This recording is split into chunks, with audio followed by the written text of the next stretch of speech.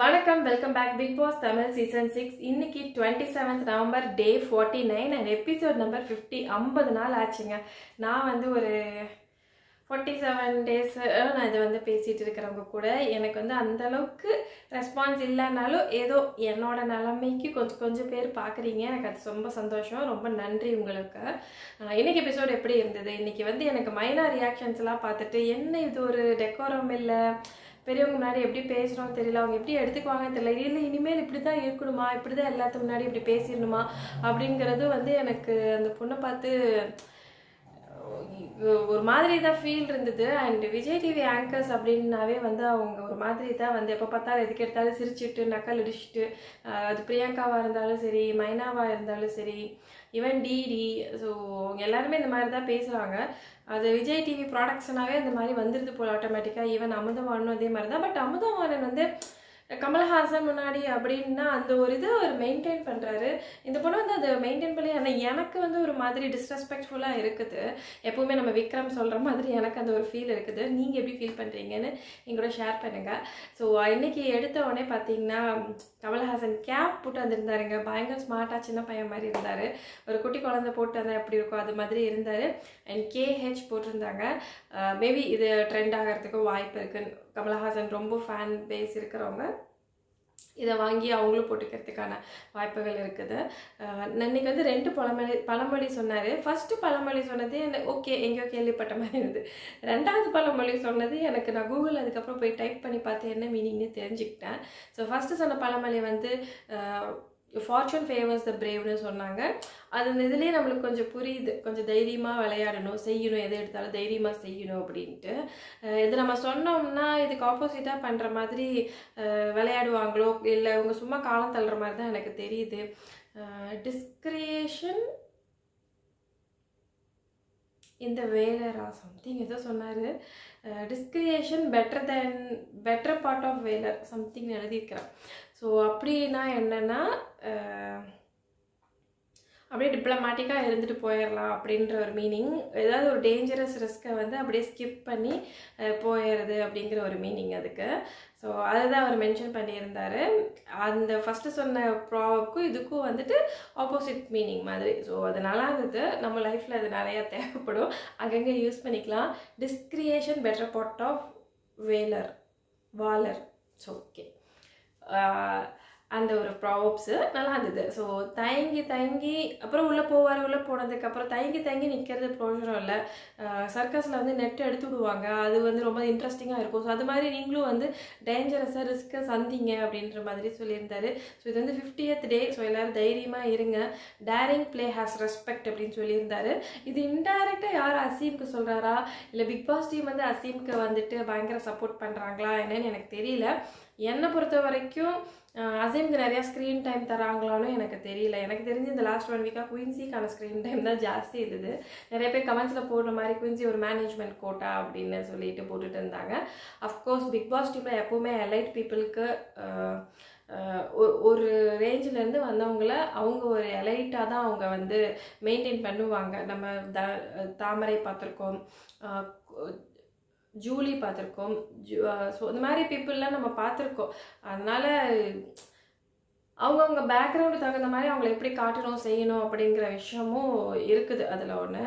அதை யாரும் வந்து மறுக்கவே முடியாது. அதுக்கு தகுந்த மாதிரி கமல்ஹாசனையும் அந்த ரோல் வந்து ப்ளே பண்ண வச்சுருவாங்க. ஏன்னா அவர் எப்படியும் ஒரு 7 கோடி 8 கோடி ஒரு எபிசோடுக்கு வாங்க மாட்டார் தெரியல எனக்கு. ஃபஸ்ட்டு வந்து ஒரு நாளைக்கு 2 கோடி என்னமோ இருந்தது. ஆப்வியஸாக 6 இயர்ஸ்க்கு அப்புறம் ஒரு 10 கோடி கூட வாங்கிறதுக்கான வாய்ப்புகள் இருக்குது. ஸோ அவங்க என்ன சொல்கிறாங்களோ இங்கே கேட்டுட்டு அப்படின்ட்டு அவர் பேச ஆரம்பிச்சிருவார். அதில் அவரோட வியூ என்னவா இருக்கோ அப்படிங்கிறது சொல்லிடுவார். சொல்லிவிட்டு ஒருவேளை அது அவருக்கு செட் ஆகலைன்னா நான் எதிர்பார்க்கலாம், மக்கள் எதிர்பார்க்குறாங்கன்னு இந்த சைட் கை காமிச்சிட்டுவார். அவருக்கா பேச சொல்லி தரணும், பயங்கரமாக பேசுவார்.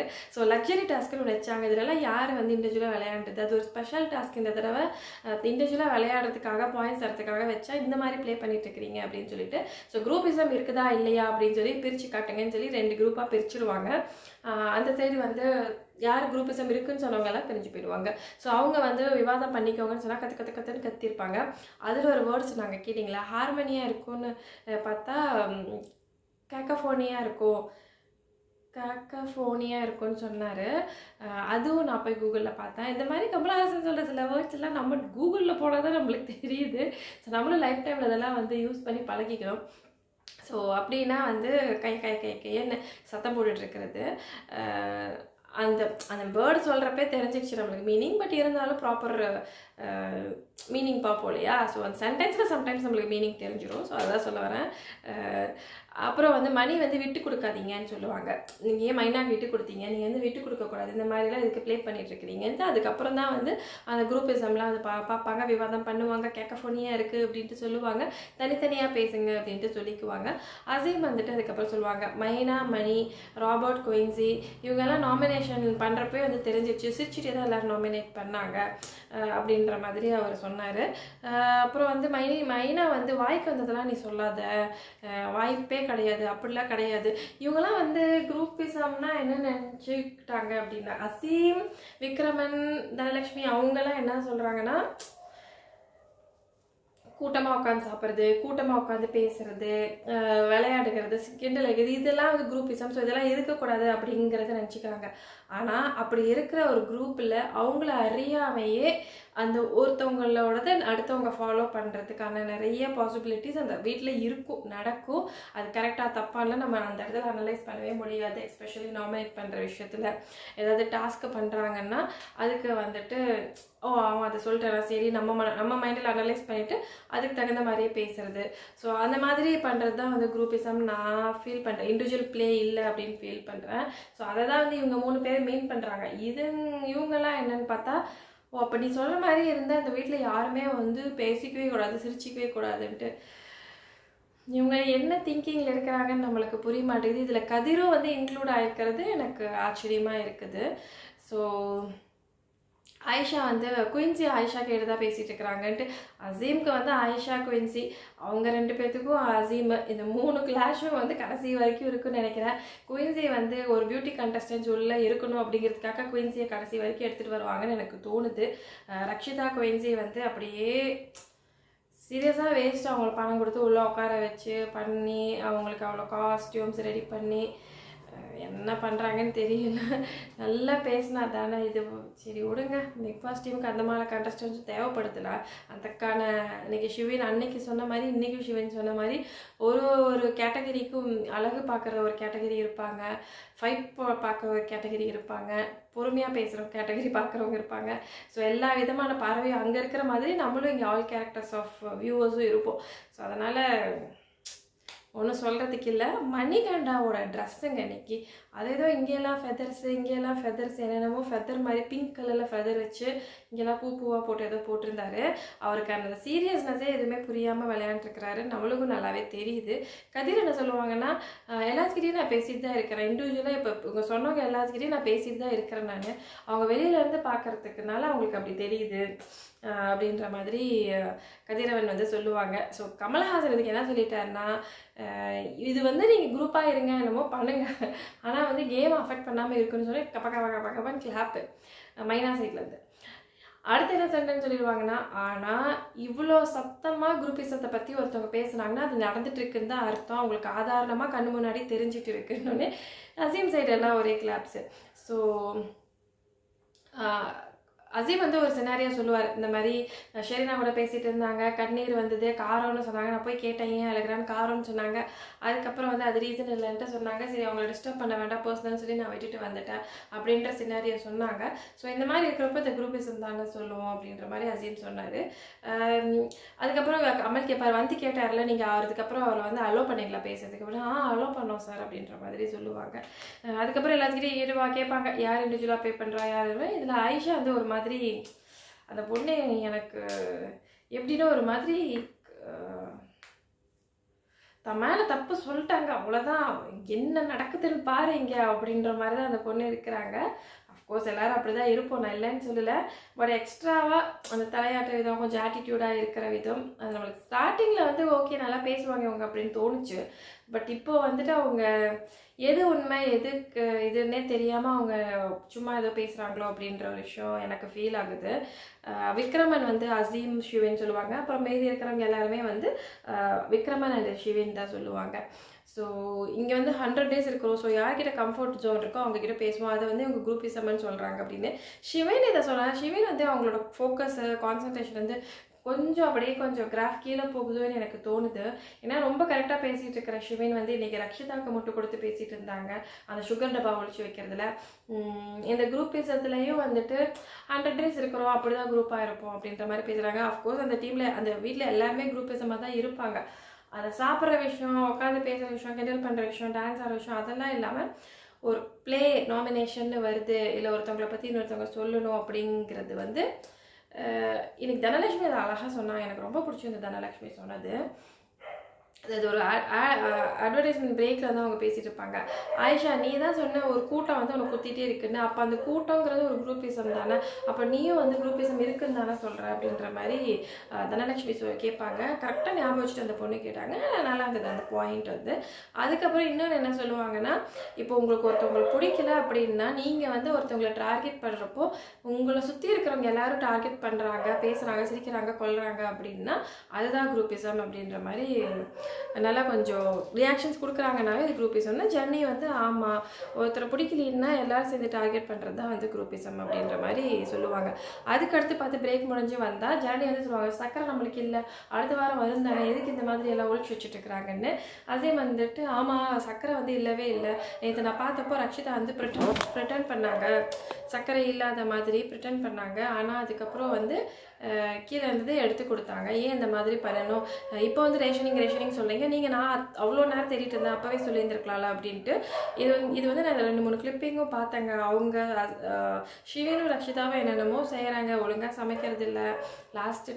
லாஸ்ட் வீக் அதுவும் இல்லாமல் இந்த டாஸ்க்கு தான் நைட்டு தூங்காமல் இருக்கிற டாஸ்க்கெல்லாம் எதுவும் இல்லை. இந்த டைம் வந்து கிச்சன் டீமில் ஒன்றும் சரியில்லைன்னு நினைக்கிறேன். இதெல்லாம் ஆறி இருந்திருந்தாருன்னா ஃபர்ஸ்ட் டேவே பிரச்சனை வந்திருக்கும்னு நினைக்கிறேன். தனக்கு மட்டும்தான் வேணும்னு எடுத்து வச்சுக்கிறது அந்த மாதிரிலாம் பண்ணியிருக்கிறாங்க ரக்ஷிதா. 3 பேத்துக்கு முன்னாடி நம்ம அப்புறமா சாப்பிட்லான்னு சொல்கிறது, சுகர் எடுத்து ஒளிய வச்சுக்கிறது, தயிர் எடுத்து ஒளிய வச்சுக்கிறது, அந்த மாதிரிலாம் பண்ணுறாங்க போல். அது வந்து அவங்க சிம்பிளாக அவங்க வந்து ரியாக்ஷனே பண்ணல, ரொம்ப ஆர்டிஃபிஷியலாக இருக்கிறது எனக்கு ரக்ஷிதா. அண்ட் ரொம்ப ஒரு மாதிரி என்னோட எலிமினேட் பண்ணிக்கோங்க, திமிராக பேசுகிறாங்க அப்படின்ற பேரில் ஒரு விஷயம் பண்ணுறாங்க மைனா. இந்த 2 பேரும் வந்துட்டு இட்ஸ் வெரி டிஃபிகல்ட். அவங்க அந்த மாதிரி பர்சன்ஸ் கூட வந்துட்டு ட்ராவல் பண்ணுறது கொஞ்சம் ஒரு மாதிரியாக தான் இருக்கும்னு எனக்கு ஃபீலாக இருக்குது. நீங்கள் ப்ரிட்டன் பண்ணதே நான் பார்த்தேன் அப்படின்ட்டு பாசியும் பட்டுன்னு சொல்லிட்டாங்க. கேமராலெல்லாம் கூட போய் சொன்னாங்களே ஷிவின்னு, நாங்கள் இந்த மாதிரி எடுத்து வச்சுருக்கிறோம், அப்போ நான் தேடிட்டு இருந்தப்போ நீங்கள் கொடுத்துருந்துருக்கணும்ல, இல்லை ரேஷனிங்னா அப்போ நீங்கள் சொல்லியிருந்துருக்கணும்ல அப்படின்ட்டு சொன்னாங்க. இது வந்து உங்கள் ஓன் கிச்சன் கிடையாது, எல்லாத்துக்கான கிச்சன் தான், எல்லோரும் சாப்பிடணும் தான் அப்படின்னு. இதில் வந்து ஷிவின் வந்து ஒரு மாதிரி முட்டு கொடுப்பாங்க ரக்ஷிதாக்கு, இல்லை டப்பா மறந்துருப்பாங்க அப்படின்ற மாதிரி. ஷிவினுக்கு பேசவா சொல்லித்தரணும், அவங்க பயங்கரமாக பேசுகிற ஆள். ஸோ அந்த ஒரு விஷயம் இருந்தது. அதுக்கப்புறம் பார்த்தா இந்த வீட்லேயே பார்வையாளராக யார் இருக்கிறாங்க அப்படின்னு கேட்பாங்க. ஃபஸ்ட்டு வந்து ராபர்ட் மாஸ்டருக்கு ஃபுல்லாக அந்த ஸ்மைலி மாதிரி மண்டையில் ஒரு பேட்ச் மாதிரி போட்டு விட்டாங்க. அதுக்கப்புறம் ரக்ஷிதா, குயின்சி, ராமுக்கும் மைனாவுக்கும் ஒன்று விழுந்தது. பார்வையாளராக இருக்கிறது எனக்கு தெரிஞ்சு ரக்ஷிதா அண்ட் ராபர்ட் தான். ஸோ பெருசாக ஒன்றும் பார்ட்டிசிபேஷனே இல்லை. நான் ரக்ஷிதா அப்படி இருப்பாங்க நானும் வந்து சுத்தமாக எக்ஸ்பெக்ட் பண்ணல. அவங்க நல்லா வந்து போல்டாக எல்லா பாயிண்ட்ஸும் எடுத்து வைப்பாங்க அப்படின்னு தான் தோணுச்சு. ஆனால் கண்டிப்பாக அசீமுக்கு சப்போர்ட் பண்ணுறாங்களோ இல்லையா பிக் பாஸ் டீமை, கண்டிப்பாக ரக்ஷிதாவுக்கு வந்து சப்போர்ட் பண்ணுறதுக்கான நிறைய வாய்ப்புகள் இருக்குது. டாப் 5ல் தனலக்ஷ்மியை கீழே தள்ளி விட்டுட்டு டாப் 5ல் ரக்ஷிதா போடுறதுக்கான வாய்ப்பு இருக்குது. ஸோ யார் நினைப்பாங்கன்னு நீங்கள் நினைக்கிறீங்க? அசீம், விக்ரமன், ரக்ஷிதா, கதிர் அண்ட் அசீம், விக்ரமன், ரக்ஷிதா, கதிர், தனலக்ஷ்மியா, ஷிவினா, நம்ம பார்ப்போம் எப்படி போகுதுன்னு. ஆனால் கதிர் வந்து டாப் 4க்கு வரத்துக்கான நிறைய வாய்ப்புகள் இருக்குது. ஆனால் எனக்கு கதிரோட கேம் பிளேவும் வந்து ரொம்ப டிப்ளமேட்டிக்காக, ரொம்ப மோட்டிவேஷ்னலாக, அது ஒரு மாதிரி எதுவுமே இல்லை. அது லைஃப்பில் ஓகே, பட் அவர் சொல்லுவார் ஒரு இடத்துல, குயின்சி கிட்ட வந்து கேட்பார் இந்த மாதிரி, அப்பான்னு சொல்லுவாங்க பாருங்களேன் குயின்சி. அதுக்கப்புறம் என்னம்மா யாரம்மா சொன்னீங்க, ஓ அப்படியா அப்படின்ட்டு அவருக்கு ஒரு மாதிரி நக்கல் அடிச்சிருப்பாரு. அவருக்கும் கொஞ்சம் பிடிக்குது குயின்ஸியை, பிக் பாஸ் டீமுக்கும் பிடிக்கும். அதுதான் கொஞ்சம் மேனேஜ்மெண்ட் கோட்டா எலைட்டுன்னு நம்ம கமெண்ட் செக்ஷன்லலாம் போட்டுட்டு இருக்கிறாங்கல்ல, அந்த மாதிரி தான். நீங்கள் என்ன வாய்ப்புக்கு வெயிட் பண்ணிட்டு இருக்கிறீங்களா, ஓப்பனப்பே ஆக மாட்டேங்கிறீங்க, இப்படி இருந்தால் எப்படி விளையாடுற மாதிரி கேட்பாரு. ஆக்டிவ் பார்ட்டிசிபேஷனாக என்ன, ஒரு நிமிஷம்னு சொல்லிட்டு போய் நம்மளோட பாயிண்ட்ஸ் வைக்கிறதான ஆக்டிவ் இல்லை சண்டை வந்துடும் நான் நினைக்கிறேன் அப்படின்னு. இது உங்களுக்கு ஒரு அலர்ட் அப்படின்னு பார்ப்போம், இந்த அலர்ட் எந்த அளவுக்கு குயின்ஸிக்கு வேலை செய்யுது அப்படின்ட்டு. ஸோ ரக்ஷிதா அதுக்கப்புறம் கொஷின் அண்ட் ஆன்சர் செக்ஷனு. ரக்ஷிதாவோ மைனாவோ என்னம்மா வெக்கேஷனுக்கு வந்திருக்கிறீங்க, பெய்டு லீவா உங்களுக்கு அப்படின்ற மாதிரி கேட்பாங்க. அதுக்கு கொடுப்பாங்க பாருங்களேன் மைனா. இந்த மாதிரி ஒரு கேம், அதாவது இது வந்து அதுதான் அவங்களுக்கு டெக்காரம்னா என்ன தெரியுமா தெரியலையா தெரியல. ஒன்றா வச்சுருங்க இல்லைன்னா வெளியில் அனுப்பிச்சுட்ருங்க அப்படின்றாங்க. இப்படி ஒரு இப்போ கண்டஸ்டண்ட்டை எதுக்கு பிக் பாஸ் நீங்கள் கூட்டிகிட்டு வந்தீங்க? பப்ளிக்கோட ஒப்பீனியனுக்கு அவங்க ரெஸ்பெக்டே தெரில. நாங்கள் தான் ஓட்டு போட்டு எல்லாம் பண்ணுறோம். அட்லீஸ்ட் ஓகே பப்ளிக் ஒப்பீனியன் வேண்டாம், அவங்க மதிக்கவே வேண்டாம்னு வச்சுக்கோங்க. கமல்ஹாசன் முன்னாடி எப்படி பேசும், அவரே ஒரு மாதிரி மிரண்ட மாதிரி என்னம்மா அப்படின்ற மாதிரி பார்ப்பாரு. இந்த பக்கம் பார்த்ததுக்கப்புறம் சிரிப்பார். ஸோ ஷுட் மெயின்டைன் டெக்கரம் அப்படின்ற ஒரு ஃபீல் எனக்கு இருந்தது. கொஞ்சம் நாகரிகமான பேச்சு, பாரு உன்னாதான்டா மணி அப்படின்னு மண்டையில் அடிக்கிறது தெரியல இது எப்படி சொல்கிறதுன்னு. சரி விடுங்க. அப்புறம் வந்து எங்கள் வீடு எல்லா கார்த்திகையும் பாட்டு பாடுறேன்னு சொன்னாங்க. அதுக்கப்புறம் அசீம் தனலட்சுமி இல்லைன்னா வீடே இல்லைன்னு, இதெல்லாம் கொஞ்சம் ஓவர். இதெல்லாம் அது கொஞ்சம் எழுதி கொடுத்து சொன்ன மாதிரி இருந்தது. இது வந்து ஒரு உசுப்பேத்தி விடுற மொமெண்ட் தான் அவங்க ரெண்டு பேர்த்தையும். ஓ அந்தளவுக்கு நாங்கள் இருக்கிறோமா, சரி பாருங்கள் நெக்ஸ்ட் வீக் என்ன பண்ண போகிறோம் அப்படின்ற மாதிரி. அண்ட் இந்த வீக் ரொம்ப போரிங்காக இருந்தனால ரெண்டு பேர் நெக்ஸ்ட் வீக் வச்சு செய்வாங்கன்னு தோணுது.